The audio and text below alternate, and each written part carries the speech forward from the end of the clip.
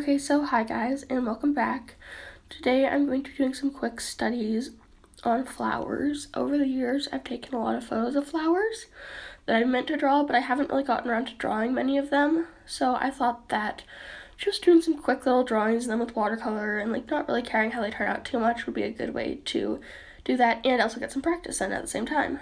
While doing this, I also wanted to test out this watercolor set that I got.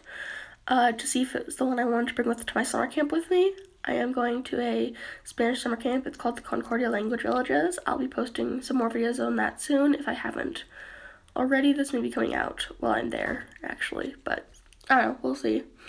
So yeah, I decided to do some little flowers. They're all based on pictures that I've taken, so it's kind of fun to do things based on your photos instead of photos that you just find online and stuff.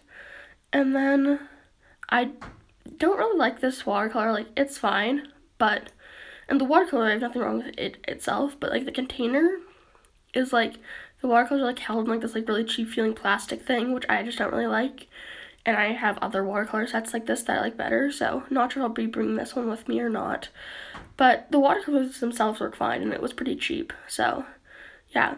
Also, these little paper things were only $5 for 75 of them, and they're really good quality paper, and they're super fun. They're just really nicely shaped, and you can do a lot on them really quickly. So I'm actually really enjoying those, and I would totally recommend them to anyone who wants to try them.